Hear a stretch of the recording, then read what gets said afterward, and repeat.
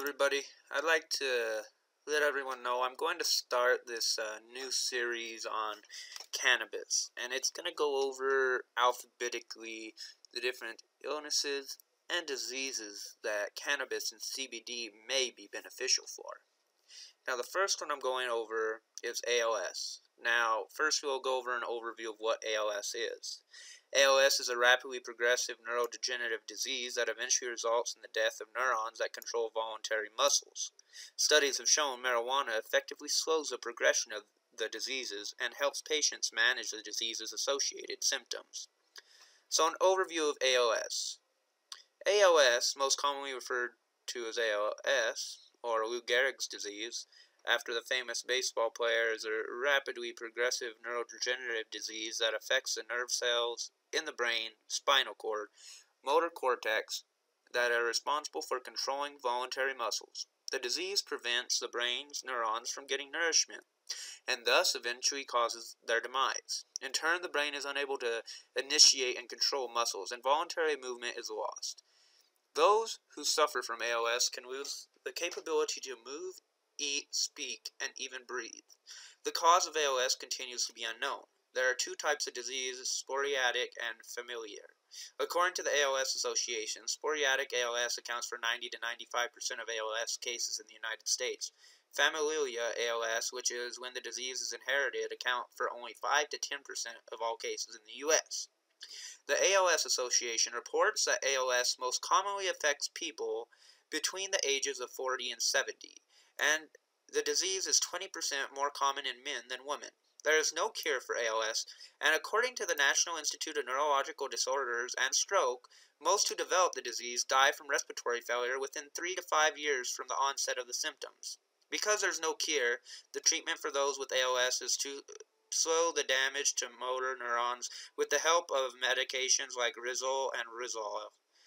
However, this does not reverse the neuron damage already done and prolong survival for only several months. Physicians will also commonly prescribe medications to help combat fatigue, ease muscle cramps, minimize muscle spasms, and reduce excess saliva and phlegm. In addition, physicians will prescribe medications to help with depression, sleep problems, pain, and constipation. Okay, so now we get into the good part. The finding of effects of cannabis on ALS. Cannabis has long been determined to be beneficial in slowing ALS progression and offering relief from its associated symptoms. Preclinical studies indicate that cannabinoids found in cannabis, including psychoactive THC, tetrahydrocannabidiol, have antioxidative, anti-inflammatory, and neuroprotective effects. Numerous animal trials have demonstrated that the administration of cannabinoids and cannabis can delay the onset of ALS, prolong the survival of neurons, and slow the disease progression. Cannabidiol, CBD, another cannabinoid found in cannabis, but one that doesn't have psychoactive effects, has also been found to significantly slow the onset of ALS. Cannabis can also help ALS patients manage the pain, appetite loss, depression, sleeping problems, spasticity, and drooling symptoms associated with the disease. Cannabis combats ALS-associated pain because of its analgesia and anti-inflammatory effects. It manages spasticity with its muscle-relaxing properties. Because of its appetite-stimulating effects, it helps prevent the wasting that occurs in the final stages of ALS. The states that have approved medical marijuana for ALS. There are 28 states that have adopted medical marijuana legislation. 18 have approved cannabis for treatment as ALS.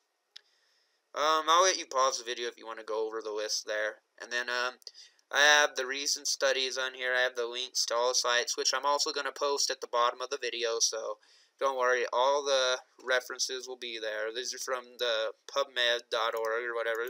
These are recognized medical documents, and I have all the references listed down here. This will also be down in the description.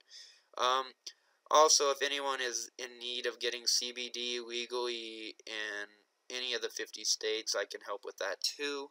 I'll leave the link to our business in the description below, which we offer a variety of different CBD products on. Thank you all. Have a great day.